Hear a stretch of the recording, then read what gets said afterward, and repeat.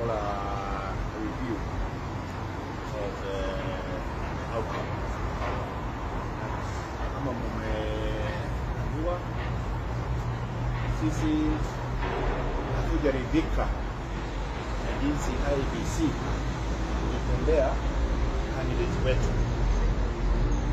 Because when you are not satisfied with the result and you want a recount, they cannot refuse not to give you a recount.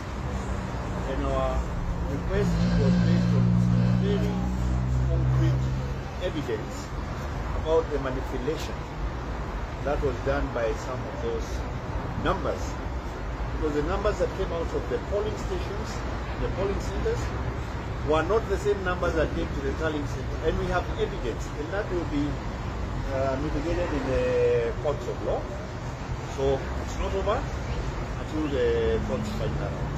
Number two, there's a lot of propaganda, and there's a lot of fake news, and there's a lot of people wanting to see blood, and they want to see Jubilee fighting, they want to see blame games, they want to see scapegoats.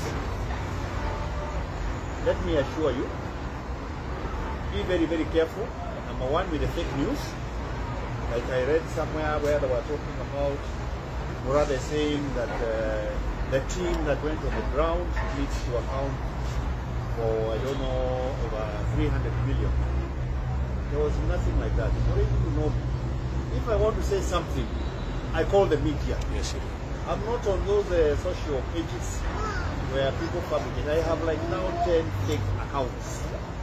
So be very careful, and if you get any of these issues coming up, please feel free to call me, call the SG here. We are quite happy to clarify any points that may arise. But I can assure you, these people, they ain't seen nothing yet.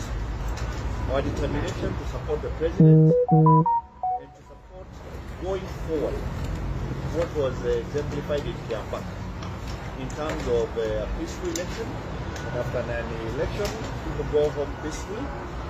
We're trying to make sure this is what will happen going forward into 2020.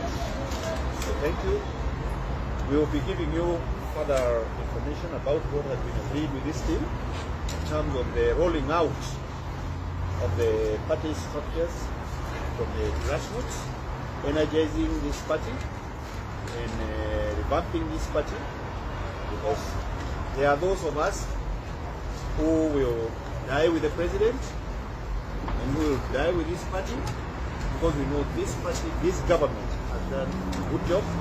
And I also want to congratulate this team, because within a very short 3 weeks, they were able to paint and turn Kiambaa red.